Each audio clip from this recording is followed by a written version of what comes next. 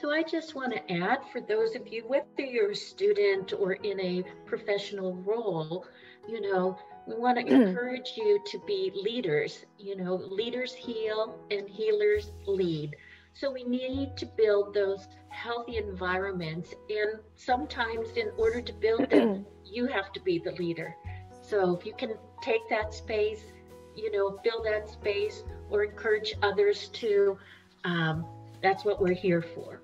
In just thinking about this slide and the Dalai Lama, love and compassion are necessities, not luxuries. Without them, humanity cannot survive.